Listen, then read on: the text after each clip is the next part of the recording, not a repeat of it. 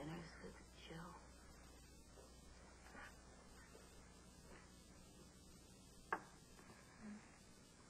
Jill.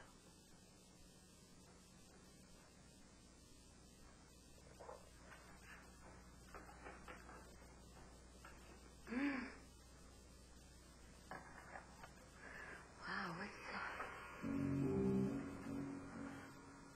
William.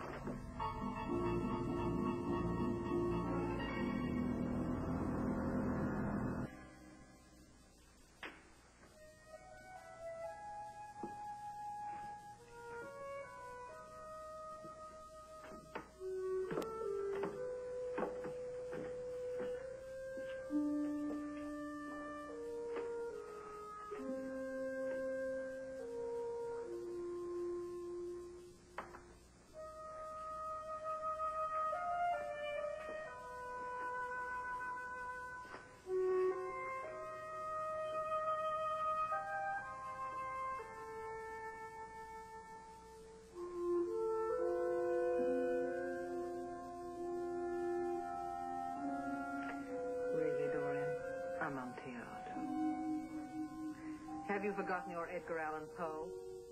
You should have known better.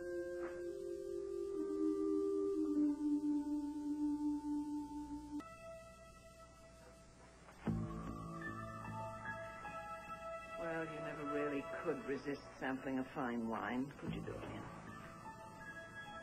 But then, of course, I planned on you being thirsty. You are going to hate to admit this.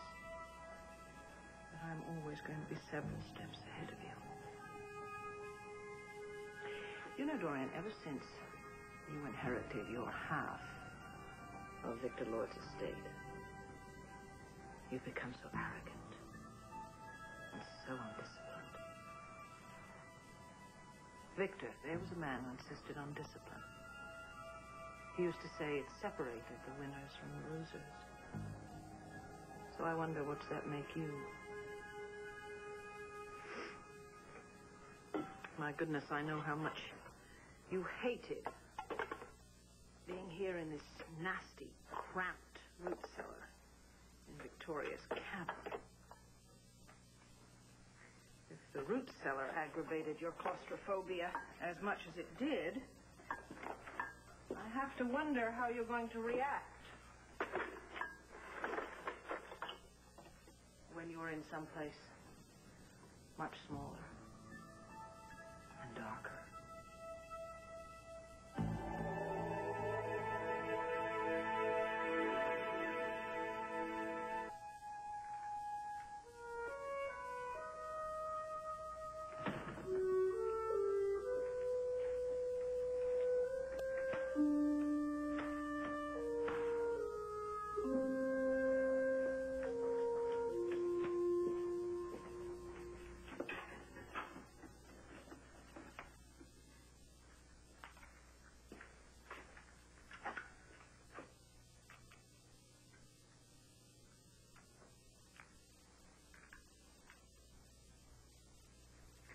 Is this Mr. Edgar's? Yes, this is Victoria Carpenter speaking. That rather large package we spoke about? It's ready for pickup and delivery.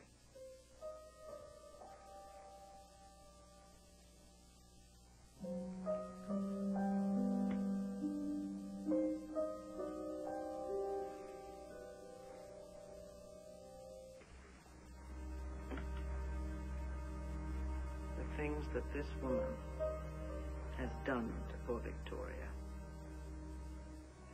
No more. Wake up, Dorian. Time to rejoin the living and the dead.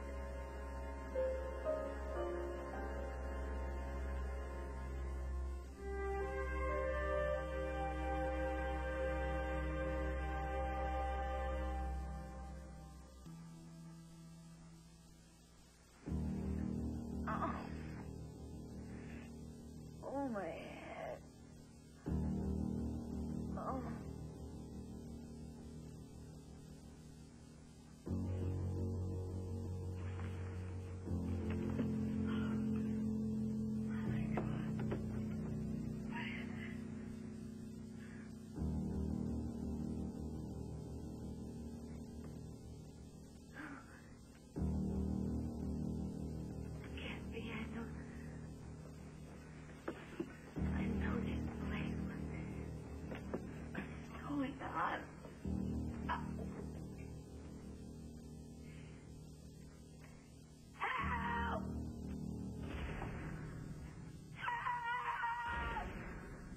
There's no need to shout, Dorian.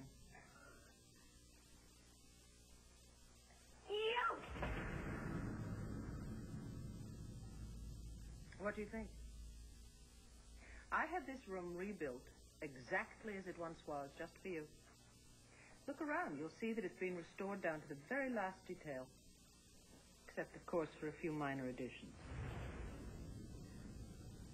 What kind of a sick joke is this? Well, I wouldn't be so ungrateful if I were you. You know, I went to a lot of trouble, and I worked very hard so that you would feel at home here. After all, you've always wanted to come back to Landfair.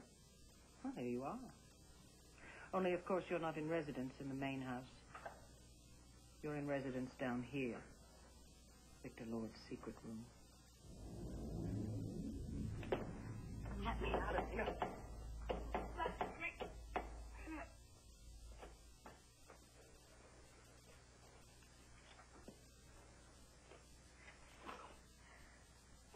Obviously, the door is locked. This is plexiglass. You can't break it, so don't try. You know what my advice to you is, Dorian? Get used to your new home, because you're never leaving here.